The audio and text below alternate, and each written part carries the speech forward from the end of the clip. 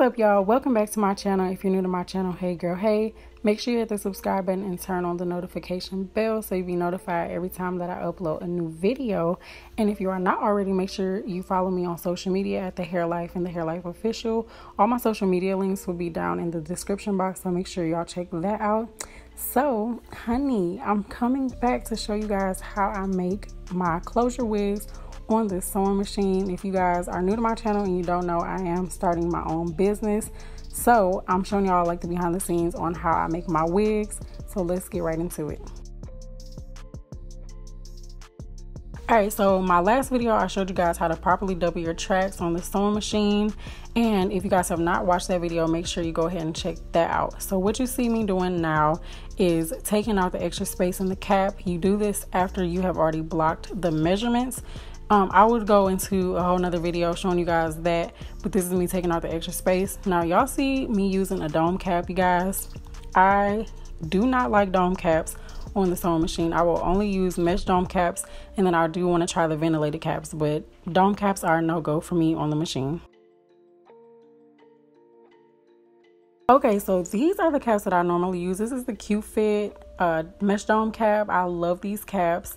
Sometimes you will get one that like the elastic is kind of unraveling, but for the most part they're pretty good. And the T-pins that you guys are looking at are the actual block measurements for this person's head size. And as you can see, I'm making this on a 23-inch circumference canvas block head.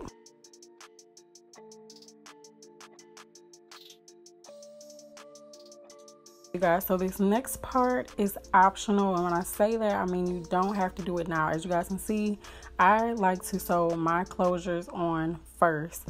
A lot of people like to do theirs last, but I like to be done sewing. Well, let me take that back. I like sewing my closures on first. I like doing the frontals last. I don't know, the closures don't bother me at all, so I like to just sew them on, so when I'm done sewing on all the tracks, I can just proceed on to molding the part and everything down and be done. So I just do this all the way around the closure. I like to do neat, tight stitches, neat work only over here at Theharelife, okay? So these are the metallic markers I use, you guys. Listen, do not go and get no Sharpie, none of that. These markers are at Walmart for $2, sis, for a 4-pack, okay?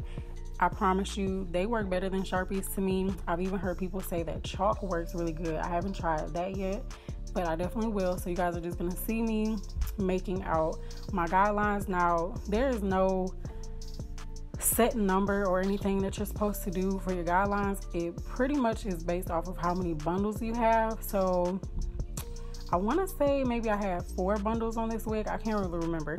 If you have less bundles, make your guidelines further apart. If you have more bundles, make more lines, pretty much.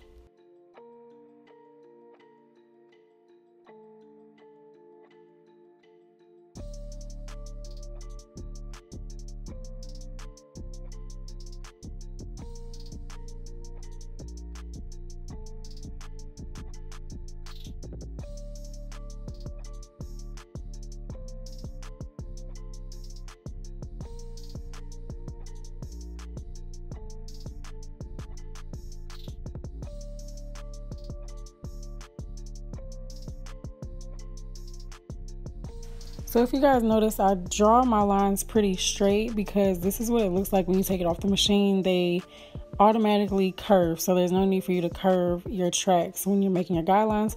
So here's my sewing machine. I have the Singer Classic 44S. I'll leave a link to it down below, and I'm just pointing out my settings to you guys, but I will put my settings in the description box. So if you want to see that, check the description box. So next I'm going to show you guys these presser foot. So this one comes with the machine. So I don't really care for this presser foot at all. This presser foot, however, is an open toe presser foot, and this is a game changer, you guys. You can clearly see that the open toe presser foot has that opening space, so you are able to see exactly what you're doing, and it is really a game changer. So I just like to slide that storage compartment off when I'm sewing. It works out a lot better for me. If you're having a hard time like turning your cap or whatever, try this. It definitely helped me out. So all you want to do, you guys, is line your tracks up to your guideline And once you do that, you're just going to put that presser foot down. And I like to backstitch the edges of my cap 3 to 4 times to make sure that it's nice and secure. Those tracks are not going to go anywhere. And then I told you guys in my last video, while you're sewing, just make sure you take your time. There's no need to go super, super fast. Keep in mind, this is sped up.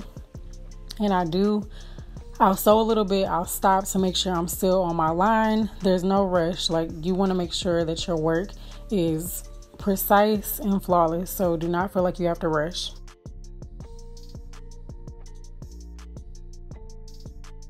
So when I get to the ends, of course, I'm going to go ahead and cut the wefts, and I'm going to backstitch 3 to 4 times. And I like to cut my wefts with these Fisk Art easy action scissors. You guys, I'm gonna show you a close-up of those in just a second. They're super sharp. They get the job done. I absolutely love them. They work way better than regular shears. So I'm just snipping off the thread. You will have a thread in the inside and the outside of the cap from the bobbin thread and the top thread. So yeah, you guys can see those are super sharp and precise. Do not go and get these from Joann, sis. I'm going to leave a link to Walmart, but obviously you can go in Walmart and get them. They are $11 at Walmart, and I think they're like $20 at Joann, sis. So no, go get those from Walmart. I love them. They are a must-have for me on the machine. So I'm just continuing on with the process, lining my tracks up to my guidelines, making sure everything is neat and precise. And a major tip, do not, I repeat, do not stretch your cap. Stretching your cap will cause the cap to bunch up and bulk. It will not be right. Do not stretch your cap. You just want to guide the cap through the machine. Let the machine do the work. There's no need to stretch your cap.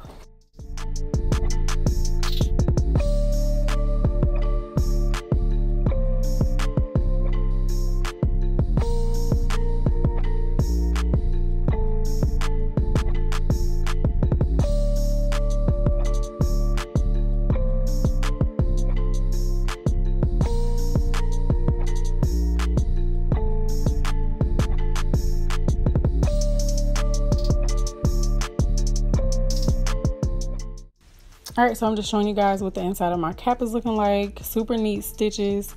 Y'all, my stitch game has gotten so much better. So proud of myself. So continue to practice. If you're just starting or thinking about it, girl, go for it, because the sewing machine is literally the plug, y'all. I can make a wig super fast on the machine versus hand sewing. Like, I will never go back to hand sewing a full wig. Only thing I'm hand sewing is these closures and the frontals. That's it. Another tip, make sure that the hair on the wefts are up under your presser foot, because if not, it will get sewed up into the track and you don't want that to happen. So you guys will see me sew and then I'll stop to make sure everything is looking how it's supposed to. And for closure wigs, you really have to know how to turn your cap to stay on your guideline. So that's why I was telling you guys, taking off that extra storage compartment really allows me to turn my cap better. It just works out way better for me. So if you're having a problem turning your cap, try that out and see how that works for you.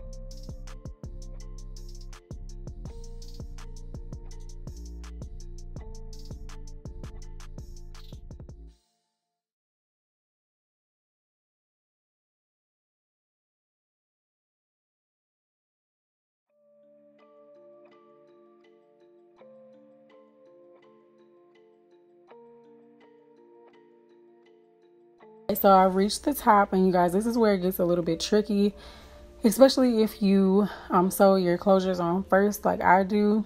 It can, get in your way, but just make sure that you are getting all the hair out of your way and also making sure that the cap is flat and if your track is on your guideline, you don't want any lumps and bumps.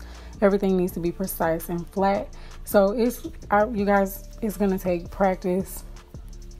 I get better literally every single time I do a wig. So I'm just showing you guys here. I had doubled all the tracks, so I'm taking this track apart because I didn't want to run out of hair. So usually the last 2 tracks, it depends on what it's looking like. Either the very last track I always single, but sometimes the last 2 I'll just go ahead and single, so there's no bulkiness or anything. So that's what you guys will see me doing here.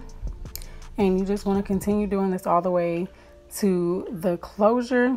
And that last track that I sew right on my closure, I make sure that it's not on top of my closure, but it's literally lined up to my closure, to where while I'm sewing, my zigzag stitch will catch the edge of the closure. I hope that makes sense. I'll show a close-up of what it looks like after I'm done, but that's all you guys want to do. I hope this video was helpful. Let me know what other videos you guys want to see me do, but I'm gonna let y'all continue watching this and I'll be back.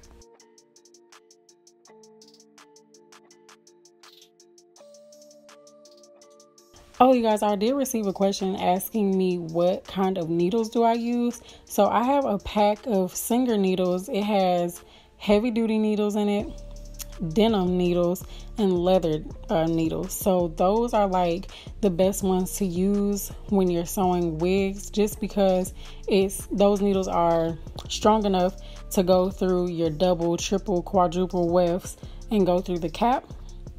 Regular needles will not be able to do that, and they will snap. So yeah, I definitely suggest getting those. The pack that I got it from Walmart or Joann's, and it was like $6 or $7. So I will link those down below for you guys as well.